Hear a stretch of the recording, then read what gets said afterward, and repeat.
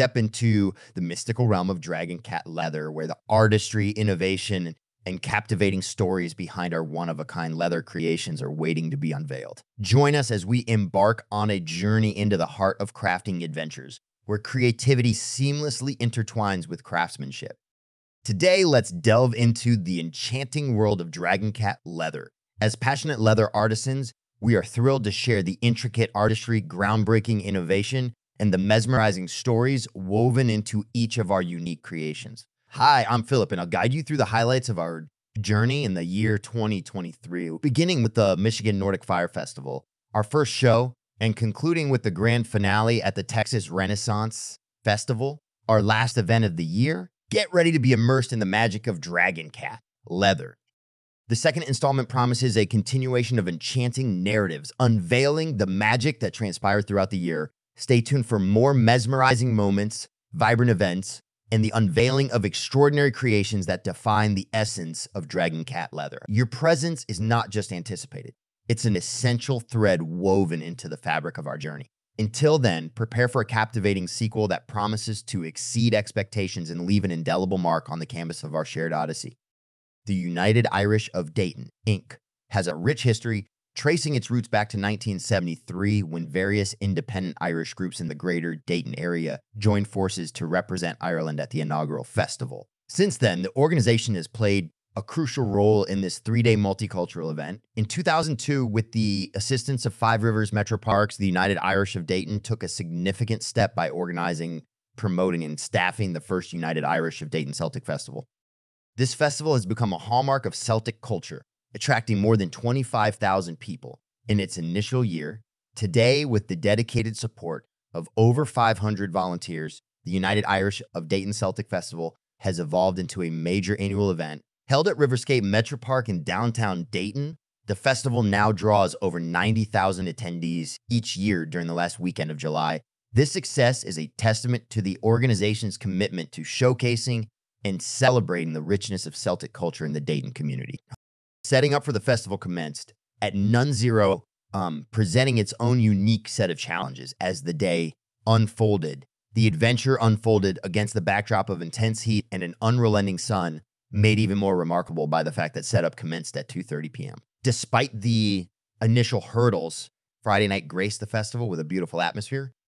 However, as Friday night transitioned into Saturday morning, a storm swept in, leaving its mark by damaging some tents. This unexpected twist added an element of unpredictability to the festival experience. Undeterred, Sunday brought scorching temperatures, soaring into the high 90s. Despite the heat, the festival goers remained undaunted, displaying enthusiasm and excitement as they reveled in the festivities. The collective spirit and joy of being outdoors and partaking in the festival created lasting memories for everyone involved.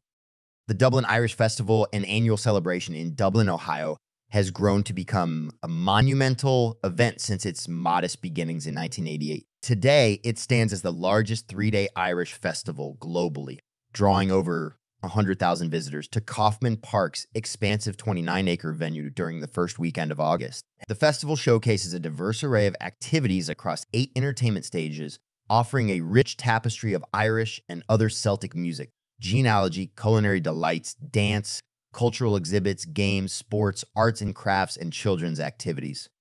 The Dublin Irish Festival Academy further enriches the experience by providing classes led by festival performers, delving into the intricacies of Irish music and culture. The event, backed by the city of Dublin, hosts the internationally acclaimed Columbus Fies, an Irish dance competition that coincides with the festival. The festival's origins trace back to 1988, when a few dancers and the Irish Brigade Band gathered on a tennis court. By 1992, the city of Dublin became the primary sponsor, and in 1993, attendance surpassed 10,000. Notably, on the festival's 10th anniversary in 1997, attendees set a Guinness Book of World Records record for the largest Irish jig. The event continued to grow, with 2002 marking Flogging Molly's debut concert and reaching a milestone attendance of 70,000. In 2009, the festival exceeded 100,000 attendees for the first time. The festival set up on a challenging Friday required vehicles to be off the grounds by 30 p.m.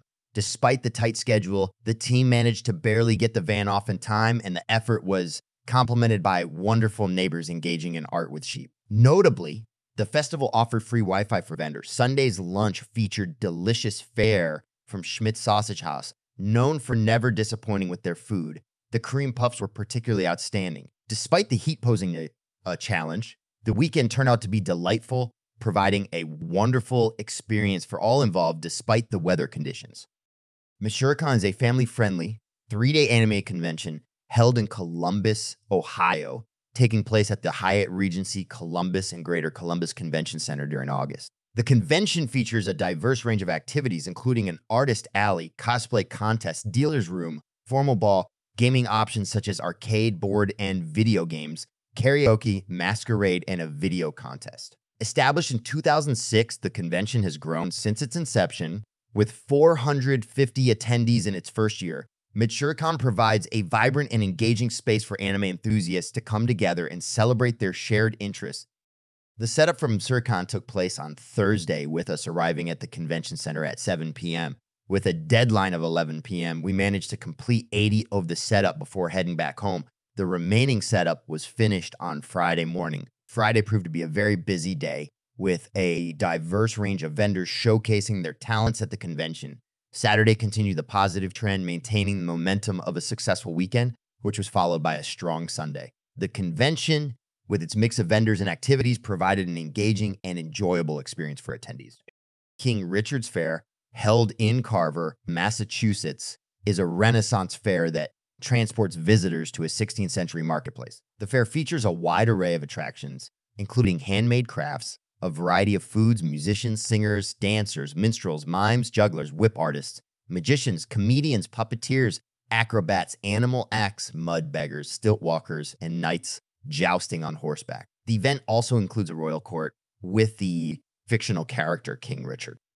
Founded in 1982 by the late Richard Shapiro and his wife Bonnie, who originally operated the fair in Bristol, Wisconsin. It was later renamed Bristol Fair when sold to Renaissance Entertainment Corporation in 1988. Bonnie and her daughter Amy Shapiro Sedley currently produce the show.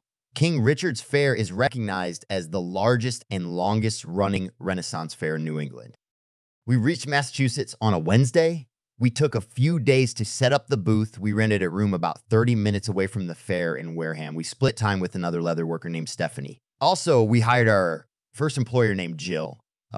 She was an awesome worker. We had wonderful neighbors. Both were on the cast at King Richard's. Halfway through King Richard's, we had to set up at Texas Renaissance Festival. The Texas Renaissance Festival Renfest stands as a grand annual celebration, transporting visitors to the enchanting era of the Renaissance. Nestled in Todd Mission, Texas, just 55 miles northwest of Houston, this illustrious event emerged in 1974 on the grounds of a former strip mining site, proudly bearing the title of the nation's largest Renaissance theme park. The festival has evolved into a sprawling spectacle set on 55 acres, accompanied by over 200 acres of camping facilities for patrons seeking an immersive experience. Founded by brothers George and David Coulomb, the inaugural festival spanned a modest 15 acres with 3 stages featuring small improv theater groups and merchants displaying their wares on blankets. Despite its humble beginnings, the opening year saw an impressive turnout of 33,000 enthusiasts. Fast forward to 2017, and the Texas Renaissance Festival boasts approximately 500 costume actors gracing 25 stages, its extensive grounds house 350 on-site shops featuring international food purveyors, unique artisans, merchants, craft vendors, and human-powered rides. A multitude of performers roam among the guests, creating a lively and interactive atmosphere. The grand finale, known as the Queen's Royal Finale, concludes the day with a captivating display of fireworks, weather permitting. In recent years, the FF has expanded its offerings to over 400 on-site shops, becoming a cultural haven for both locals and tourists alike. The festival annually attracts over 500,000 visitors, reaching a peak attendance of 679,000 in 2016 and maintaining a robust figure of over 425,000 in 2023. With its rich tapestry of entertainment, diverse shopping experiences, and immersive cultural ambiance, the Texas Renaissance Festival continues to reign as a premier Renaissance fair in the country. Being part of the Renaissance community has truly been a rewarding experience for us. The warm welcome and connections we've made have added a special touch to our journey, right? A wonderful individual we had the pleasure of meeting became a pivotal figure in our Renaissance adventure. Her introductions at the Monday Bazaar sort of swap meet for Renaissance workers allowed us to make connections in the vibrant community even more. The Bazaar and Mondays served as a hub where like-minded individuals gathered to share their crafts, ideas, and stories. It provided a unique opportunity to network, fostering connections with people who are equally passionate about Renaissance culture. The atmosphere of collaboration and camaraderie has been truly inspiring. During our time at the Bazaar, we had the privilege of meeting some important individuals. These encounters opened doors to new possibilities, collaborations, and friendships within the Renaissance community. Each connection made has contributed to the richness of our experience and has expanded our network in this fascinating world. One highlight of our journey involves our friends Jeremy and Amber from Kentucky, who have a glassmaking booth at the Texas Renaissance Festival.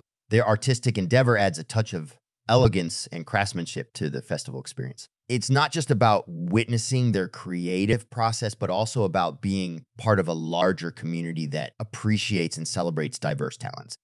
In our upcoming blog or podcast, we're delving into the heart of our Renaissance journey, shedding light on the enchanting booth at the Texas Renaissance Festival. But that's not all. We're also excited to unveil our future plans within the Renaissance Festival circuit, whether it's expanding our presence, introducing new and captivating designs, or collaborating with fellow artisans. There's a world of possibilities awaiting.